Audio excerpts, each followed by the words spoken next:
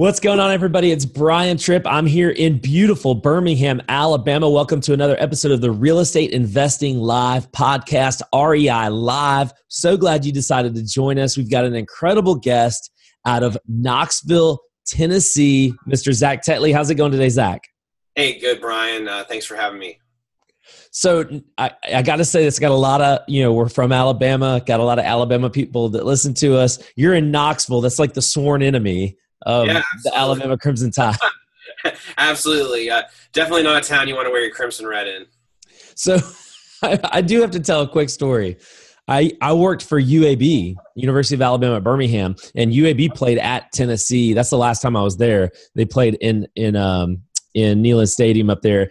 And I drove up there with my truck, and I have University of Alabama vanity plates on my truck because I went to Bama. So I get up there, I park in this parking garage. I go into the game. I was doing some stuff for the for UAB for the team. I get back to my truck, and like my whole entire bed of my truck is filled with beer cans, like hundreds of beer cans. I'm not talking like 10 or 15. Like they dumped the recycling bins out after a frat night. Yeah, they didn't like. Saw my Alabama tag. They didn't like me.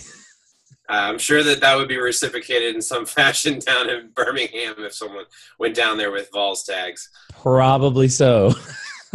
Well, Zach, let's talk about real estate. You've been wholesaling for, it sounds like about a year and a half now, which is not that long a period of time. And I really want you to kind of start off by just kind of telling your story. Tell everybody who you are, how you even got into the business. Yeah, absolutely. So I'm actually not from Knoxville, Tennessee. I was born and raised in Charleston, South Carolina. Forgiven. I'm forgiven. Yeah. So my wife's family's from up here, but that's the reason we moved back up here. But so I was raised down there, worked in restaurants. I was a logistics director for Chick-fil-A. I was working towards getting my own store. It was a huge goal of mine, aspiration, to be an operator. And here we are near the goal line of getting my store. And I got told, that if I wanted to invest in real estate and some of the other opportunities that I felt like I really wanted to pursue and passion, that was going to be an issue because this, is your one golden baby, your one project, that store is everything. So I talked with my wife and, we prayed about it and we decided that, we were going to go a different direction. So kind of walked in, gave my notice, didn't know a lot about real estate, but I'd been following a few people on Facebook, my buddy Jason Alt from a men's group online, and kind of reached out to him and started following some YouTube channels and kind of just delved into it. And we lowered our living expenses and moved to Tennessee because it's about a third of what it costs to live in Charleston. Right. And the cash flow from my rental paid for my rental that I was staying in Knoxville, and kind of cut back and started really delving into real estate. Zach, that sounds really risky. It is exceptionally risky, man. So we had always lived on one income. My wife was in upper management at Chick-fil-A too. So we were fortunate enough. We had about 15 grand in the bank and just kind of, took a leap of faith. And I've never let myself down in anything I've done, but I really wanted to make a change and I was burned out. Let's talk about this for a second because this is an issue that comes up a lot in the circles I run in, especially, talking to newer people. They wrestle with the dilemma. They've done a couple of deals and then they wrestle with the dilemma of, do I go ahead and quit my job and focus on this full time so I can make more money? It sounds to me like you hadn't done really anything in real estate. So it was extremely risky for you, but just talk about that. Like what played into that decision? Like you have no idea, it sounds like, what could have happened unless you just really and truly felt like this was it. I felt like I could figure it out, and I felt like I educated myself at night a little bit enough about wholesaling, listening to some podcasts and some of those things. But, I'll be honest with you, I fell on my face for the first, 8 weeks in this business. Like, dude, I didn't know, you're wearing 16, 18 different hats. Do I got to get a website? Do I got to call these sellers? Do I got to do this? I don't have a contract. I don't have EMD money. I don't have, you're overwhelmed, and it's so easy to get caught up in that. But I don't think there's ever going to be a right time. You're never going to have the right amount of money. You're never going to have the perfect situation where it's like, well, everything lines up to go. We're going to quit our job today, and we're at this perfect magic number. If you wait to do that, you'll never start. No, I agree with the last thing that you just said, but you're a young guy. How old are you? Zach? I'm 29, just about to be 30. So I was 29, and you were married at the time. You're married. You're married. No kids. So and no kids. So I'm just talking to the person out there that maybe maybe younger, in their 20s, no kids yet. That might be something that I'm sure your plan B was, hey, if it doesn't work, we'll just go back to what we were doing. Yeah, I mean, I always knew that I could go back and be a restaurant manager or, do logistics for another food and beverage company. So I was really good at it. And I just got burned out working in corporate America. Like, it just got really old. So I'm sorry I'm harping on this so much, but I think that there's a lot of value here. I hear guys like, I follow Gary Vaynerchuk. I talk about it a lot. I think he has something really interesting to say about this particular point, that if you are younger, you are in your 20s, and you don't really have a whole lot to lose right now, like in your 20s, and you've got a whole lot of time to recover if something were to happen, like if it doesn't work out. So I'm not sitting here telling everybody hey, you need to quit your job and go headfirst into real estate. But if you are committed like that, it sounds to me like you were totally committed to this, Zach, in the very beginning. And if it didn't work out, you're still young enough to where it's not like it's going to, ruin your entire life. You have time to recover from that. Was that your thinking? Yeah, I mean, I've always been really good at anything I set my mind to, and I just knew that I was smart enough to figure it out, and that my wife and I would do whatever it takes. Like, when we were grinding out our down payment for our first house, like, we did cleaned houses, we did whatever we could to save money. So I know how to do things the hard way. Mm-hmm. I figured if I mess up trying to figure out this by working smarter, not harder, then I can always go back and make more money. That's awesome. No, and it obviously worked out. Tell everybody, Zach, what your real estate business, what your wholesaling business looks like today, and then we'll go back and fill in the gaps. Yeah, so I'm blessed. When we started Nexus Home Buyers, my partner and I, Matt, I tried about 5 months on my own, first part of 2017 here.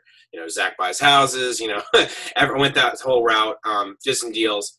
But, I met Matt, and what it looks like today is we have an office manager who's in the Philippines, and she runs absolutely all of our transaction coordination, manages Podio, manages my life.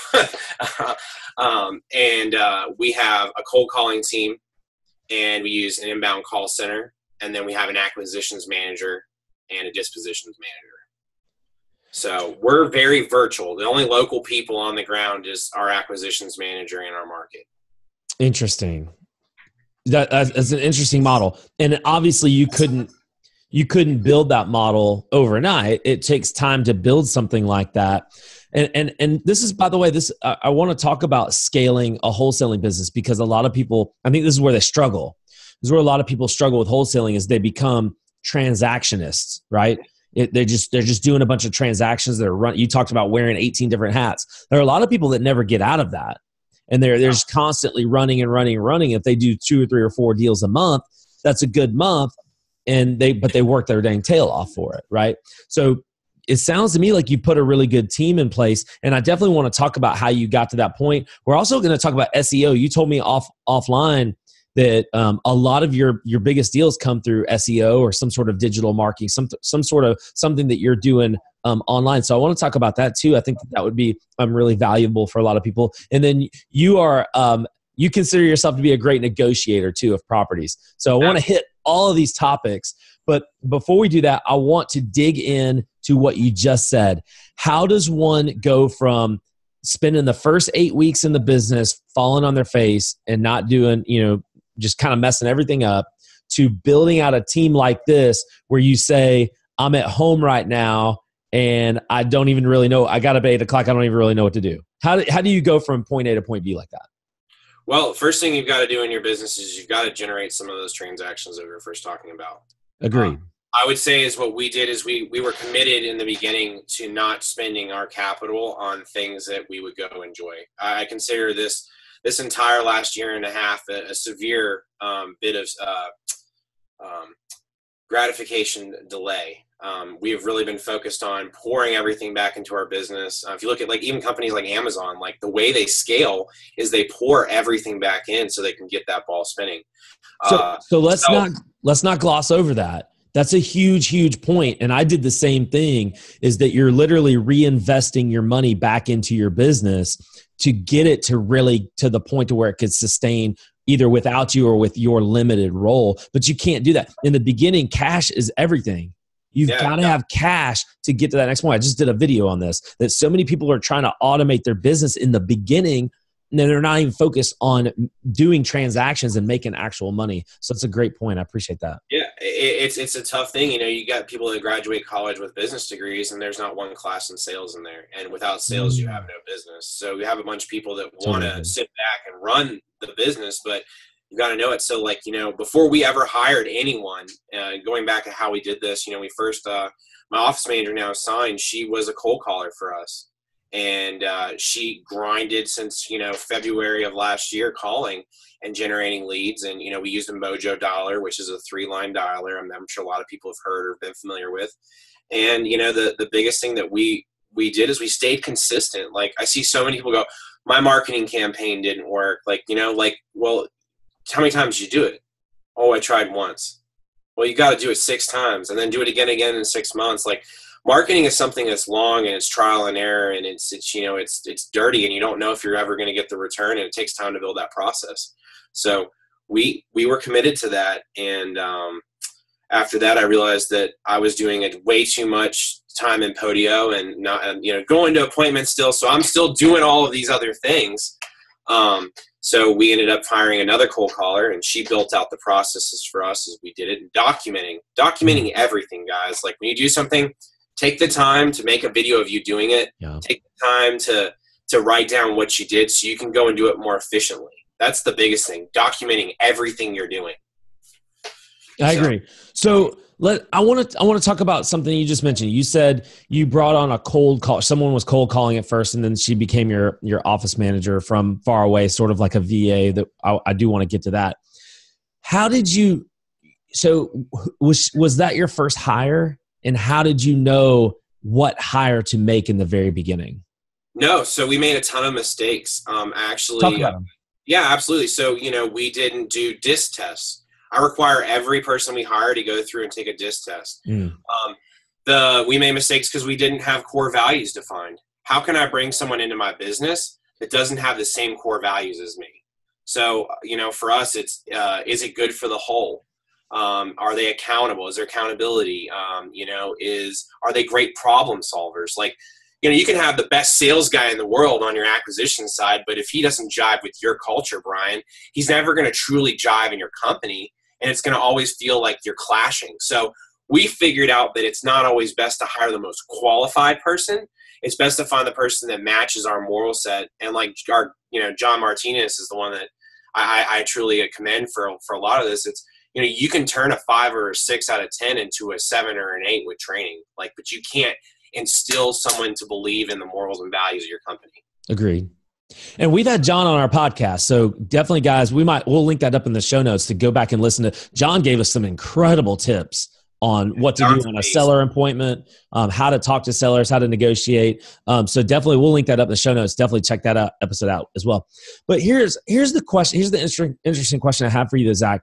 You're talking about all this stuff that real businesses have in place. And you said you kind of messed up because you didn't have them at first. When did you first realize, and how and why did you first realize that was important and that was something you need to instill into your company? My business partner, Matt, and I got recommended by Max Maxwell to read the book Traction. And once we started realizing that we didn't have a way to track anything, and you're just kind of throwing money and, you know, hoping, and we were putting bandit signs out. I mean, dude, we were so far all over the place. Everyone, if you're out there and you're in this position right now, I've been there. I've woke up at 3:00 in the morning, had bills due next month, and not known what I'm supposed to go do today to create action. The one thing that I figured out, and this is all that really matters in a wholesale business, you got to make offers and you got to know buyers. If you're not talking to sellers and you're not talking to buyers, you have no business. If you can make one offer a day, if you're not making one offer a day, you don't have a business. I don't care if you go call a realtor and make an offer on a listed house. You got to make offers. You got to get motivation. So that was the thing. We weren't making enough offers. So we figured that out quickly and started making some more offers. There's no question about it. So how soon, Zach, do you recommend someone start to implement like a traction type of culture? Like you said, you read the book Traction that talks a lot about this EOS type of stuff that we've talked about a lot on our show. How soon should someone start thinking about that if they're brand new to starting a business? Because we talked about cash is important in the beginning. How soon should we start implementing these things? I would think after you've done 2 to 3 deals over the course of, and 90 days, and you've got, you're consistently marketing. So first off, you got to pick one market. I see so many people, they go, I'm going to be over here. I've got a JV friend down the road over here. And you just pick one market, go long, get committed, get to know that market, spend a year and say, I don't care if the best deal in the world falls in your lap in San Francisco. If you're in Houston, Texas, if it's not Houston, Texas, you're not worried about it, because that's where people mess up. I feel like they get all over the board, and you're already wearing too many hats. Can you wear 18 hats in Houston? Can you wear 18 hats in San Francisco? Can you do all of these things? So it's like, once you've figured out that you want to stay in one market, you've gotten committed to that, you are farming the lists and recommendations that we can get into that if you want, but that have all been listed on these podcasts, and you're being consistent, and you've got a process that works, and you feel like you can train one of those roles away. The thing you dislike the most is the first thing to take off your plate. I didn't like cold calling, so guess what we did? We got a freaking cold caller. Yeah. So, I mean, if you're not good at doing the website, then, you hire someone to do the website. But like, as an entrepreneur, we already done a bunch of stuff we hated working at jobs. So we've got to remove the things that we don't like. Totally. So this is the thing I'm seeing the most right now that people are struggling with the most. Is I've done a few deals and I don't know how to turn me making cash, like working my tail off to make some cash. I don't know how to transition from that phase to building a true business. And you mentioned earlier that was a little bit of a struggle for you as well, that you kind of fell on your face a little bit. What are some key points or two to help that transition?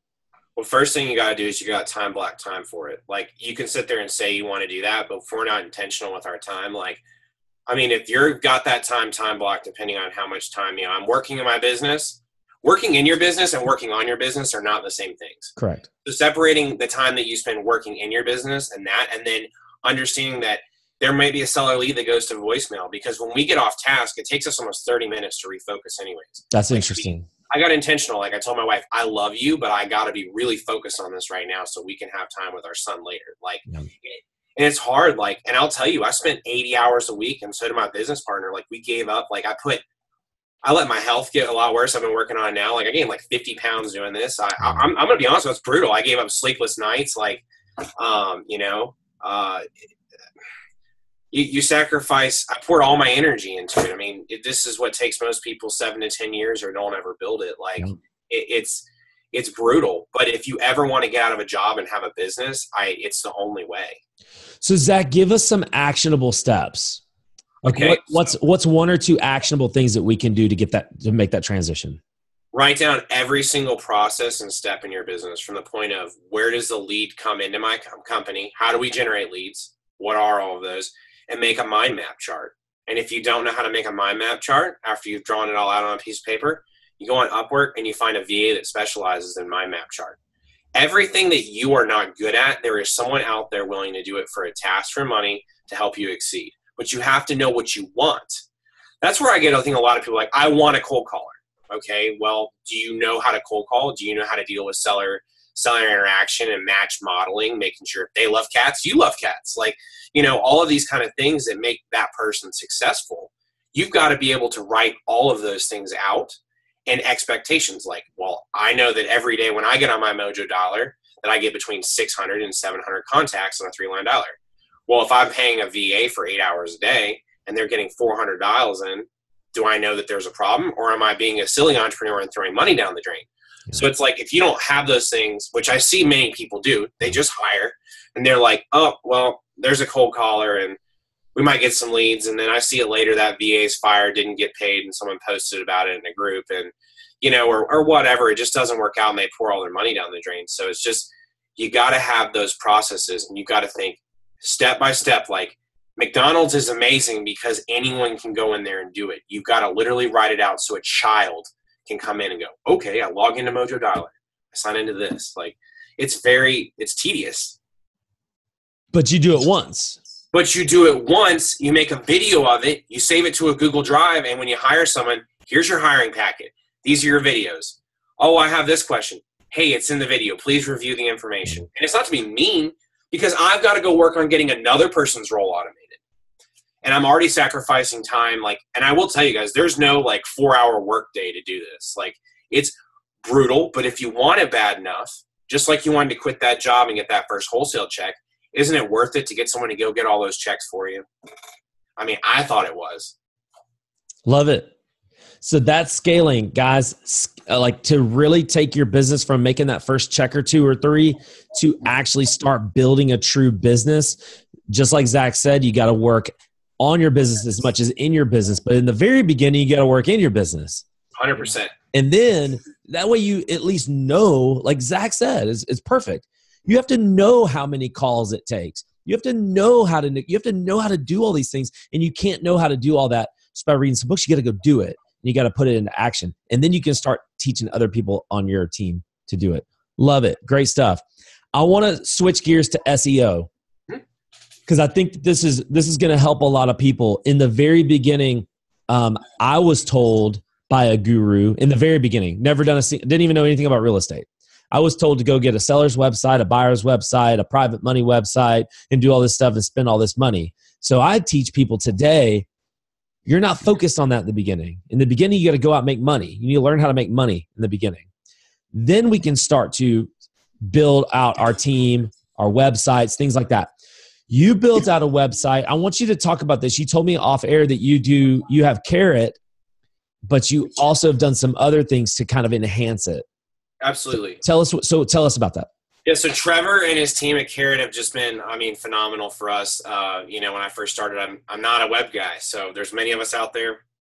If you're not a computer person, this is one of those things, like I said, find someone that's excellent at it. These guys are excellent at it. So we did a couple of deals, like I said, directly mailed them, banged on doors, cold call people, okay? Got some checks, talked to my partner, Matt, we need a website, And so we realized that Carrot was a good fit based on some other investors we had spoke with. Got that going. We started with posting the very articles that we first, were going with. And it worked for us great. Got us up there in the rankings in the first, 4 or 5 months.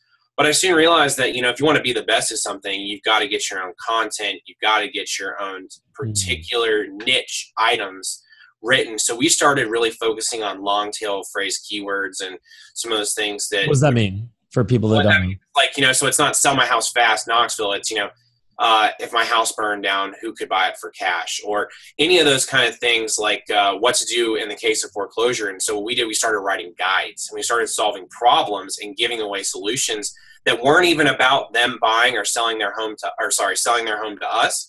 And we started noticing an uptick in traffic with regular organic content that wasn't even just, I'm not even talking about being salesy. I'm talking about offering solutions on blogs. Yep. Mom blogs and all that stuff. So my partner got really, really, really into this. So you got to understand, I had someone full-time building all of this out while I dealt with buyers, sellers, deals, and all of those things that were in our business already. So we took a huge sacrifice. I gave up 50%, and I realized this is big money, dude. We did one deal.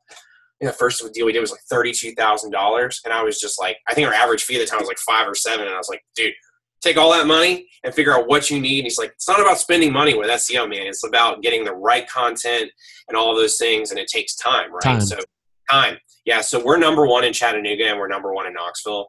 And man, I could literally not get out of bed and literally make money off SEO. It is, the conversion rate for us is, I think, 3 out of 10 leads on average. It's insanely high. And you attribute that to original content that you guys developed. Correct. So getting featured on Forbes or AOL News or Entrepreneur Magazine, the power of the authority, guys. It's all about the authority of the page. So you think about, in your town, offline, if you're not a computer person, you look at a big building that's been in town since the 1700s or something like that. That building is historic and commands authority of the city. So think of a web page that's got a lot of traffic to it, been around a long time, has a huge amount of authority. And by getting yourself on it, and that content backlinking and following to your website juices your content up the rankings.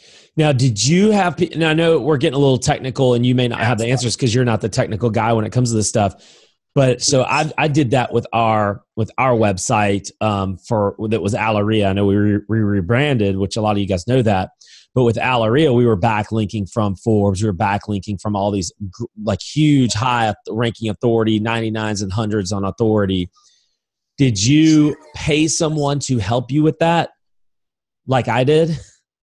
No, actually. So my partner kind of learned as he went, and has actually over the last 2 years really gotten extremely excellent at SEO. So he kind of taught himself an entire skill set, and is building another company around that skill set. So wow. It was a lot of trial and error, but I mean, it was all of that R&D research and development time was spent. And he listened to a lot of podcasts and spent a lot of time learning. I mean, all the information's on the internet, guys. Like it's For just, sure. it's. Sure. So Zach, like when you say all this stuff, and because I've kind of been in that world just a little bit, and it's pretty daunting. Like there's a lot to that. For the average person out there that they know they're not going to do stuff like that, what do you recommend? I recommend, first off, doing some research on where you feel comfortable getting a website. What's the best way the best business people I do business with have all been referral, right? Totally. Generally for me. So get some referrals from other people that have what you want, right? They have the success that you want. Seek their advice. And then I would seek counsel of some other people that interacted with that person and verify that advice of where to go. And then I would spend my money on, something that can be turnkey for me, like a website. And then I would look to find a company to manage it for me. And you need to have the understanding and expectation that you may go 6 months of paying them for that service until you start to see those returns. And if you are not prepared to pay someone for that extended amount of time to see results, then don't do it to begin with, because you're just going to end up spending money and be frustrated. Totally. So that's honestly, like, we didn't have a lot of success with PPC. So I just, and maybe that was us not having the right people doing it. There are guys out there that crush it, but for us, like SEO and cold calling have just been, so fruitful. And it's such a low cost model. Everything that we built, just tying back in is a low cost model. Low cost in dollars, but high cost in time. Absolutely. So we sold our souls in the beginning to get it set up. But if you have the right leverage and the right systems, like if it takes 10 callers to get my 20 deals, and that doesn't bother me one bit if I know that the data is good, phone numbers are good, the systems and the scripts and all those things are in place and the processes, then it should just turn money. For sure. So I think a lot of us are in a situation where a lot of people that listen to this may not have a whole lot of money, but the good news is if you don't have a whole lot of money, you should have a lot of time. So start putting your time to good use. Definitely pick up on some of these tips that Zach's talking about. Can I say what I would do if I had no money and I had to go get a deal today? Yeah, of course. So you guys want to know how to go. First off, the first thing you need to have if you don't have buyers, there's an auction, I guarantee you, between now and the end of the month in your town. There are people there to buy houses for cash that have not seen the houses they're buying and are paying the most for the houses sight unseen at a foreclosure auction. Go network with buyers. Go to your local REIA. I'm sure they have a whole slew of people that handed over their email information. Those have been the two best places for us to generate buyers, just off of those two resources, and they're quick and immediate. Someone will answer the phone or an email at a REIA, I'm sure, and get you the member list if you sign up. So buyers is not an excuse. And then if I would drive and I would literally get the pre-foreclosure list from the paper, because it's one printed, I guarantee you can get a copy today or it's online. And I would go knock on every one of those doors today. And I would say, hey, my name is Zach. I'm a local investor. I just wanted to see if you knew anyone be interested in selling their property. You do not mention anything about their distress. Your job as a wholesaler is to get people to tell you everything that you already know. Like a lawyer. Yeah. And I would go and I would look for vacant houses and talk to neighbors and get out of my comfort zone. And I guarantee you, if you did that and you made an offer every day for a month, you would do a deal. There's no way, if you make that much action on looking at properties with severe distress, that you're not going to find someone that's like, yes, thank you, I'm done. That's how you'll know. They don't care about price. They're just done. So I said like a lawyer, because that's what a lawyer should do. A lawyer is never going to ask a question that they don't already know the answer to. So I do that. So when I have to make a call and say I have one of my coaching students, they'll tell me everything about the deal. And they're like, I need you to call him. I'm like, all right, I'll call him. And I'm asking them all the same questions that I already have all the information for, because I know that they're going to say it either differently, a little bit differently, or they could say something extra that they didn't already say, that so I can get as much detail as possible to where I can, empathize with them and negotiate with them. Absolutely. Which is a great segue into the last segment here. I want to talk to you about negotiating. So once you finally, and you kind of mentioned this, Zach, that you're going around knocking on doors in the beginning. Besides your opening line, how do you actually negotiate with a seller to get them to agree to where you're going to make a $20,000, $30,000, $40,000 wholesale spread? Absolutely. So, it starts out first off with a conversation of, this is my biggest thing that a lot of wholesalers make a mistake of, is listening to understand rather than listening to respond. We are always so amped up to get our word in and, oh, Mr. Seller, this and that, or, oh man, this and that. Like, listen to what they're saying, think, pause. It's okay to not immediately open your mouth when you hear someone speak to you, and then calculate your response. Like, we get so eager, right? It's like you got the girl to say yes and go on the date. It's your job not to mess it up. They already responded to your marketing in some fashion. You're there. I like to think of Hitch sometimes, that movie, when I'm thinking of this stuff. And, listening to where they need to be. It may not be price. It could be that they need, they need to move. They're buried alive. They may not have a mover. That might be the reason that they don't sign with someone, is because they, do you have someone to help you move? All of these type of questions, like if you notice hoarders and stuff like that, offer them a storage unit. They may not be willing to get rid of all their stuff. Yeah, that's how we buy hoarders' houses. Half the time we offer to pay for a storage unit for a year and included in the purchase price. But it's all about how we present things. So if I'm in there, I walk the property, and I always put it on them. I'm like, what do you think it would cost to fix this property up? What do you think it would take to make this property Pinterest ready? Because let's face it, guys, wives are the reason we buy property, right? It's the kitchen, the bathroom, and the master bedroom that sell a house. What is it going to cost to make it so, the average first and second time home buyer spouse is going to want to purchase that property? So I put it on them, and there'll be a lot of true tellers. And you guys are like, oh, I can do this for $15,000. Really, man, how did you arrive at that number? And I put it on them because I make sure I'm informed on what things cost. So I advise you guys, before you're out making a bunch of offers, meet a contractor, get an idea of what things cost, or come up with a square footage estimator for, to get a ballpark of what things are going to be, and be conservative. I'm always conservative. I don't take the highest comps. I don't do any of those kind of things. So we're constantly putting it back on the seller. And then, I don't ever chase a deal. I make sure that they know. We use the same John Martinez, the empathetic selling that a lot of people do. And I may not be able to purchase this property from you today. I have a lot of other properties to view. What's going to happen to this property if we don't come up with a solution today? Is it going to last another winter? Think about where you guys live. Are the pipes going to freeze on this vacant house? Are you in Chicago? Is there going to be, is there theft in the area? Do you know where it truly attracts crime reporting? Like, is this house vacant now that tenant left? You got to be informed on your area, guys. That gives you the power in negotiation. For sure. And so you've gone through John Martinez's training. Tell us what you think about that. And is that something you recommend for people that have been doing this business for a little bit of time?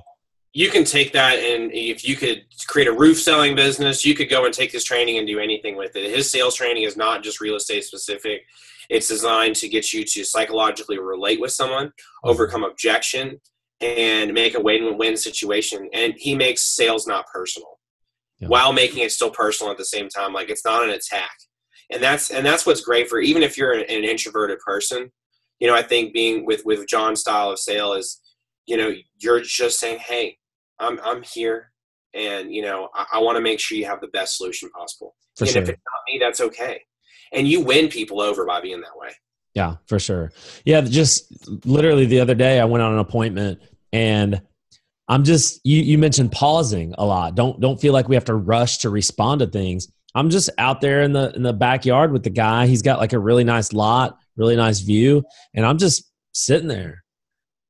I just got my mouth shut, and he would talk. He'd say something for a couple minutes, and then he wouldn't say anything else. And I would just keep I wasn't saying anything. And I was doing that on purpose to try to get him to, and he kept talking and kept talking. Those people that just feel like they have to talk. They're the best sellers. They're the ones that are going to fill that dead silence. You just let them talk and be a good listener. Being a great listener is important. That's great stuff. John Martinez's stuff, by the way, I've never been to a sales training, which is definitely something that's on my list. I definitely need to do, but definitely go back and listen to our podcast that we did with him. He just gave us a lot of tremendous information. He also does a lot of free content. If you're subscribed to his newsletter, he gives you a lot of good nuggets. So definitely check him out for sure. We'll link all that up. So Zach, before we go, man, what's next for you? You said you're just sitting at home. You don't really know what to do. Oh, no, not joking. I'm just grateful. So right now we're getting ready to really delve into the Chattanooga market, full steam ahead. It's been an auxiliary market for us. And we're launching a company to offer, my partner is stepping out of our real estate business entirely. And we're going to be launching a product hopefully soon for kind of our systems and train some of the tools we use to train our staff and, how to help people make better hiring decisions. I feel like it's so important, man. Like, and I stress it again, if people like to have people in your business take a DISC test. Go to TonyRobbins.com. It's free. It's not a couple $100. And you can all take a DISC test. And now you know what your strengths are and what your weaknesses are. And you can help people have a better role in your business. So, we're going to focus on that and improving our process. And I'm going to finish flipping this house and get sold and something built for my wife so she doesn't strangle me. I'm not allowed to move us into any more investment property. Hopefully we're going to be able to, get some more messages out there and give away some more content and, take definition of being a go-giver. And I want to, again, Brian, credit you. Your book has been tremendous in my mindset. I was the one that was competitive when I first started this business, and I'd do some deals and I'd be worried like, oh, I don't want to talk to that wholesaler. I don't want to do that. Or man, when we just became the person that just loved doing deals and being around people and just kind of making it fun loving, and I want to help them solve a problem because, a wholesaler with a deal without a buyer is a problem just as much as a motivated seller. It's a motivated wholesaler. So, being that solution for those people, awesome. It pours in, man. So I appreciate that kind of paradigm shift. It definitely brought a lot of perspective from your book. I appreciate that. That means a lot to me. I want to ask you this though. You kind of brought up another topic that I feel like I want to hit on. And because I listened to you on Tom Kroll, we'll link that up too. I'm really, every time I say that, I'm talking to the guys who do my show notes. No, you're good. Let's link up the podcast that Zach did with Tom Kroll on Wholesaling Inc. recently. I listened to that, and you talked a lot about how you broke down a market because to get into do the Knoxville market. Like the question would be like, why Knoxville? Well, I want you to answer the question, why Chattanooga next? Why not Nashville? Why not, Asheville or something going the other way in North Carolina? Why Chattanooga? How did you determine that was the next spot for you? It's based on cash transactions, and my business partner's from Nashville, and it's been a cooling market, and most of his buyer pool there has been investing in Chattanooga heavily, and based on the amount they're buying, what they're paying for currently based on our relationships and our marketing down there, we literally set up SEO in a market about 5-6 months before we really planned to go in there. And we waited until we were in that point, and now we're going to pour on the gas. So wow, it's nothing's really appreciating a whole bunch down there, but it's a solid rental market, and we want to be in a lot of rental markets in the next downturn. If you guys are wholesaling and you're strictly selling to flippers, you need to really be working on your rental buyers list. Like, I'm not saying a crash is coming. I don't know. No one knows. But my whole point is, if you don't have a good rental buyers list, you will be in a famine state. I agree. And Birmingham is a total cash flow market, just like Knoxville, just like Chattanooga would be. When you said pour gas on the fire, you've already done the work. What do you mean exactly by that? What else would you do? We would scale up based on response rate, like in certain zip codes. Like we'll literally, doing ringless voicemail blasts, cold calling, run some PPC ads, Facebook ads. Got it. Potentially do bandit signs. I mean, if we need to get door knockers, we'll get it. But if we can start making money in a neighborhood, man, I just try to go long and figure out what works. It's incredible stuff. You're never going to get the same seller. Like if you guys are thinking like, do I cold call or do I mail them or do I do ringless voicemail? Try all three. Try an employee approach from a large company. Try a personal touch approach. Like different sellers are going to respond to different types of marketing. For sure. So. It's awesome stuff, man. I really do appreciate the values giving us some. I like action steps. That's why I've asked you like 4 questions. Like what? Like what could we do? And I think that our audience gets a lot of value out of being able to actually go and do something. Because I think there are a lot of people out there that's just talk kind of in generalities and talk about theory. And you've done a really good job of giving us some good action steps. So I appreciate you, Zach. Any last words before we go? No, I just, making offers, guys. I'm serious. If you make offers and you go meet to REIA meetings and meet buyers, you will be doing deals. If you are not making offers and you are piddling with business cards, website design, over-educating without action, you're never going to get a check. Get out there and make some offers. Totally agree. Couldn't agree more. And I got that from one of my first mentors, Joe McCall, who told me you've got to be making 5 offers. You got to be talking to 5 new sellers a day and making at least 1 or 2 offers a day. So make sure you guys are doing that. You're never going to be successful. You're never going to do a deal unless you are talking to sellers and making offers. Zach, thank you so much. Nexus Home Buyers, if people want to get a hold of you, what's the best way that they can reach out to you? They can contact us on the website or zach@nexushomebuyers.com. And if anyone has any questions about maybe SEO service companies or anything like that, our company we're launching is Rebar Marketing, REIBARMARKETING.com. And it's got you can leave your name and email, and we'll reach out to you once we're ready to launch. That's awesome. Yeah, he won't launch anything until it's perfect. So when is the expected launch date for that, Zach? Or spring 2019. We're going to have some data clients. Like, our biggest thing is to make sure we don't overload anyone or not deliver. But we won't be taking on more than 1 client per market. Like, that's something that we're passionate about. There's no way I can give value to someone in a market if I've got someone else I'm competing against them and making profiting off of it. So that's most important thing to me, is to help someone get free, because SEO, dude, I mean, it changed my entire life. So that's the number 1 rule to sales right there, scarcity and urgency. And Zach just created a little bit of scarcity there, 1 per market. So you better get to emailing him so you can, or go to the website and put your email, put your information in if you're interested in this. So just real quick to clarify, Zach, ZACH @nexushomebuyers.com is the best way to get a hold of you. Absolutely, man. Awesome, man. Zach, I appreciate it. You've given us some incredible value today. We really do appreciate you guys. If you like what you heard, please hit that subscribe button. We love you so much. Don't forget to rate us and review us. We'll see you next time.